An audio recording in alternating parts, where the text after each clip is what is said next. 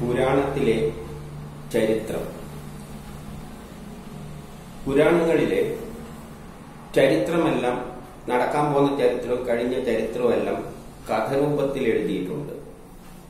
അതാണ് രാമായണം, മഹാഭാരതം, ഭാഗവതത്തിലുമെല്ലാം അതുണ്ട്.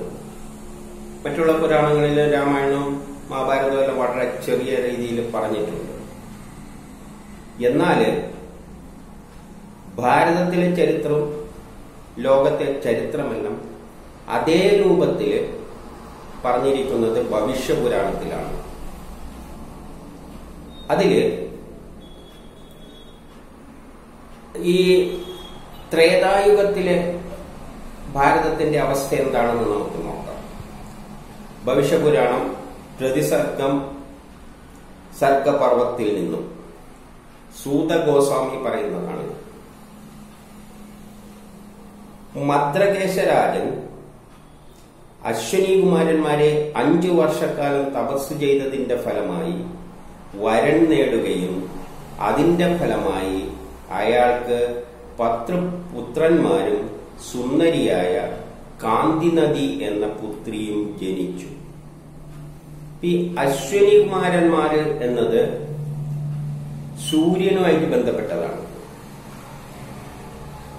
അതാണ് ഈ പ്രപഞ്ചത്തിലെ കർമ്മങ്ങളെ എല്ലാം നിയന്ത്രിക്കുന്ന പ്രധാനപ്പെട്ട ഘടകം. അത് ശാസ്ത്രീയമായിട്ട് നമുക്ക് പിന്നീട് വേദപുരാണങ്ങൾ സയൻസിന്റെ അടിസ്ഥാനത്തിൽ വ്യാഖ്യാനിക്കുന്നിടത്ത്, സയൻസ് വിഷയങ്ങൾ വ്യാഖ്യാനിക്കുന്നിടത്ത് മനസ്സിലാക്കാം എങ്ങനെയാണ് അശ്വനി കുമാരന്മാര് ഇവിടുത്തെ കാര്യങ്ങളെല്ലാം നിയന്ത്രിക്കുന്നതെന്ന്. അപ്പൊ മദ്രകേശരാജൻ എന്ന് പറയുമ്പോൾ നമ്മൾ ഭാരതത്തിലെ കാര്യമാണ് പറയാൻ പോകുന്നതെന്നുള്ള നിലയിൽ കണ്ടാൽ മതി. 5 വർഷം തപസ് ചെയ്തതിന്റെ ഫലമായി അയാൾക്ക് 10 പുത്രന്മാരും സുന്ദരിയായ കാന്തി നദി എന്ന പുത്രിയും ജനിച്ചു. ഈ 10 പുത്രന്മാരും 1 പുത്രിയും, ഇത് എന്നത് ബ്രഹ്മാവിന് 10 മാനസപുത്രന്മാരും 1 പുത്രിയും ഉള്ളതായിട്ട് പറഞ്ഞിട്ടുണ്ട്. അതിലൂടെയാണ് സൃഷ്ടികർമ്മമെല്ലാം നടന്നിരിക്കുന്നത്. ഇവിടെ തുടങ്ങുമ്പോൾ എവിടെ നിന്ന് തന്നെ തുടങ്ങിയാണ് ചരിത്രം. ഭാരതത്തിന്റെ ചരിത്രം സത്യയുഗത്തിൽ നിന്ന് തന്നെ തുടങ്ങിയാണ്. അപ്പൊ ഇവിടെ ജീവജാലങ്ങളെല്ലാം ഉണ്ടായത് ഇതിൽ നിന്നാണ്. അപ്പൊ സത്യയുഗത്തിന്റെ കഥ ചെറുങ്ങനെ പറയാം, കാരണം അവരുടെ കുറച്ച് മനുഷ്യരല്ലേ ഉള്ളൂ. അപ്പൊ അതിനെ ചെറിയ രൂപത്തിലൊന്ന് തുടങ്ങുന്നത് അതേ രൂപത്തിൽ തുടങ്ങിയാണ്. എന്ത് 10 പുത്രന്മാരും സുന്ദരിയായ കാന്തി നദി എന്ന ഒരു പുത്രി.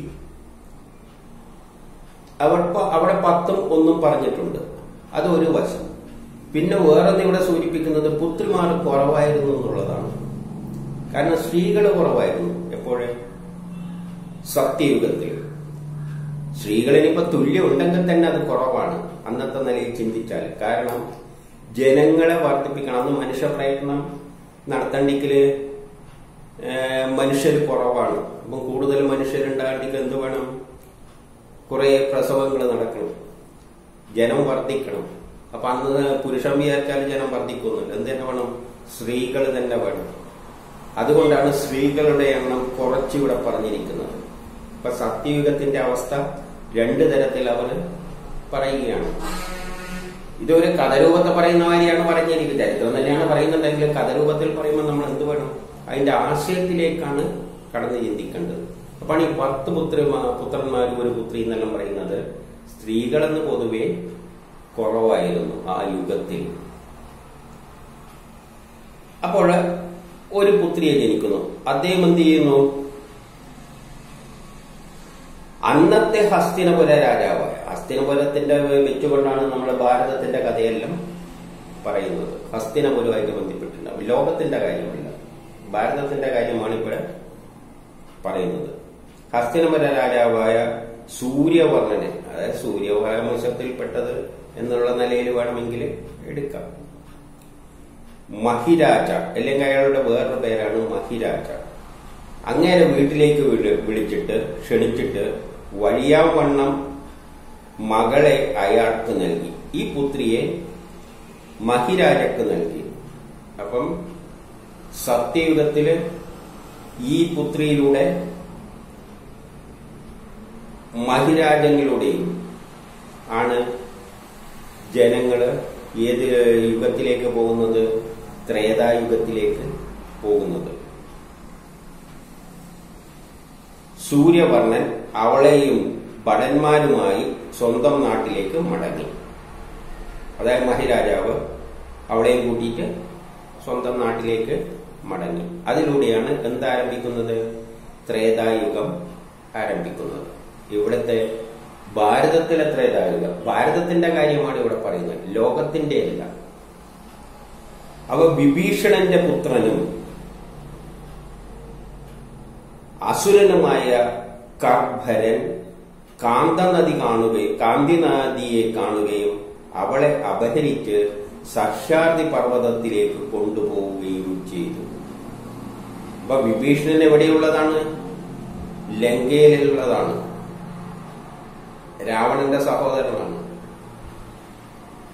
അപ്പോൾ രാവണ കഥയായിട്ട് ബന്ധിപ്പിച്ചാണ് ഇത് പറയുന്നത്. അതേ ശൈലിയിൽ തന്നെയാണ് പോകുന്നത്. അയാൾ അസുരനാണെന്നും പറയുന്നുണ്ട്. അപ്പൊ അയാൾ എന്ത് ചെയ്യുന്നു?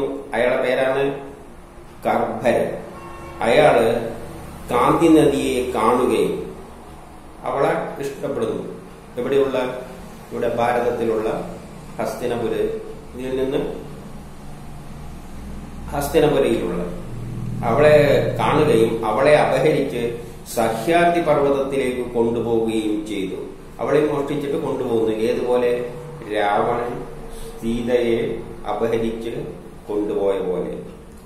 മഹിരാജാവ് ഉടനെ കൃഷ്ണാംശനെ വിവരം ധരിപ്പിക്കുകയും, കൃഷ്ണാംശനെ എന്ന് പറയുമ്പോൾ കൃഷ്ണന്റെ അംശം എന്ന നിലയിലാണ് പറയുന്നത്. അപ്പൊ അന്ന് രാമനാണ്, വേർത്തിയിലാണെങ്കിൽ കൃഷ്ണനാണ്. അപ്പൊ ഇവിടെ കൃഷ്ണാംശം എന്ന് പറയുമ്പോൾ എല്ലാം എന്ത് തന്നെയാണ്? രാമനും കൃഷ്ണനും എല്ലാം ഒന്ന് തന്നെയാണ്. എല്ലാം വിഷ്ണുവിന്റെ അവതാരമാണ്. അപ്പം കൃഷ്ണാംശനെ വിവരം ധരിപ്പിക്കുകയും കൃഷ്ണാംശൻ 500 സൈനികരുമായി സഹ്യാദ്രി പർവ്വതത്തിൽ ചെന്ന് ഇങ്ങനെ പറയുകയും ചെയ്തു. നീ ഒരാളെ പോയിട്ട് മറ്റയാളോട് പറയാണ്, നീ മഹാനായ വിഭീഷണന്റെ മകനാണ്. അതുകൊണ്ട് കുടുംബനാശം വരുത്തുന്ന ഇത്തരം നീചപ്രവൃത്തികൾ ചെയ്യരുത്. പണ്ട് സീതയെ അപഹരിച്ച രാവണന്റെ അനുഭവകഥ നീ കേട്ടിട്ടില്ലേ? അത്തരം ഒരു പതനം അറിഞ്ഞുകൊണ്ട് നീ സ്വയം ക്ഷണിച്ചു വരുത്തുന്നതെന്ത്? ഇപ്പൊ രാമകഥയായിട്ട് ബന്ധിപ്പിച്ചിട്ട് പറയാണ്, ഇതേപോലെ ആ കഥയറിയുന്ന നീ ഇവിടെയും ഇതേപോലെ ചെയ്യുന്നതെന്ത്? എവിടെ? ഭാരതത്തിൽ. ഇത് കേട്ട കർഭരൻ പറഞ്ഞു, ഞാൻ കഴിഞ്ഞ ജന്മം ഒരു ഗന്ധർവനും ഇവൾ എന്റെ ഭാര്യയുമായിരുന്നു. കഴിഞ്ഞ ജന്മത്തില് നമ്മൾ ഒന്നിച്ച് ഭാര്യയും ഭർത്താവുമായിരുന്നു. ഒരു ശാപം മൂലം ഭൂമിയിൽ ജനിച്ചു പോയതാണ്. അപ്പൊ അതൊരു പുനർജന്മത്തിന്റെ കാര്യം ഒരു ആശയോടെ പ്രകടിപ്പിക്കുകയാണ്. അത് കഴിഞ്ഞ ജന്മത്തില് നമ്മളെ ശത്രുവായിരിക്കും, ഇന്ന് ചിലപ്പം നമ്മളുടെ ഈ ജന്മത്തിലെ മിത്രം. കഴിഞ്ഞ ജന്മത്തില് നമ്മളെ ഭാര്യയായിരിക്കും, ഈ ജന്മത്തില് വേറെ വല്ലവന്റെയും ഭാര്യ. അപ്പൊ ഒരു ശാസ്ത്രതത്വം അവിടെ യുഗങ്ങളിൽ സംഭവിക്കുന്ന കാര്യം ഇവിടെ പറഞ്ഞതേ ഉള്ളൂ. അപ്പൊ റീസൺ പറയണല്ലോ, കഥയാകുമ്പോൾ കഥ രൂപത്തിൽ പറയുമ്പോൾ ഒരു എന്തെങ്കിലും ഒരു കാര്യം പറയണല്ലോ. അപ്പൊ അവിടെ ഒരു ശാസ്ത്രീയ വശമായി തന്നെ അയാളൊരു വ്യാഖ്യാനം നൽകുന്നേ ഉള്ളൂ. അയാൾ മറുപടി ഇത്തരത്തിലാണ്, കഴിഞ്ഞ ജന്മത്തിൽ എന്റെ ആയിരുന്നു, അതുകൊണ്ട് ഈ ജന്മത്തില് ആ തരത്തിൽ. അതിന് അർത്ഥമില്ല. എന്റേതായ ഇവളെ ഞാൻ നേടുവാൻ ഇത്രയും നാൾ കാത്തിരിക്കുകയായിരുന്നു. മദ്രകേശരാജനെ ഭയന്ന്, അതായത് ഇവളുടെ അച്ഛൻ, ഈ പെണ്ണിന്റെ അച്ഛൻ വളരെ പ്രസിദ്ധനും നല്ല കഴിവുള്ളവരുമാണ്. അപ്പൊ അയാളുടെ മോളായിരിക്കുമ്പോൾ അപഹരിക്കാൻ പറ്റൂല. അതുകൊണ്ട് ഭയന്ന് ഇതുവരെ അതിന് അവസരം ലഭിച്ചില്ല. ഇപ്പൊ ഇവന്റെ ഭാര്യയായപ്പോൾ, ആരുടെ? ഈ മഹിരാജന്റെ ഭാര്യയായപ്പോൾ അവനപ്പം അത്ര വലിയ കഴിവൊന്നുമില്ല. അപ്പോഴെനിക്ക് അപഹരിക്കാൻ പറ്റി. ഇപ്പൊ നല്ല രാജാവാണെങ്കിൽ അപഹരിച്ചു കൊണ്ടുപോയില്ല, മോശം രാജാവാണെങ്കിൽ കഴിവില്ലാത്തവനാണെങ്കിൽ അപഹരിച്ചു പോകും. അത് തന്നെയാണ് ഇവിടെ രാമകഥയിലും സംഭവിച്ചത്. യഥാർത്ഥത്തിൽ രാമനായിരുന്നു രാജാവെങ്കിൽ എന്ത് നടക്കൂല, സീതേനെ അപഹരിക്കുന്ന പരിപാടി ഉണ്ടായിരുന്നില്ല. രാമൻ കാട്ടിൽ പോകേണ്ടി വന്നു. ഭരതനാണ് രാജ്യം ഭരിക്കുന്നത്.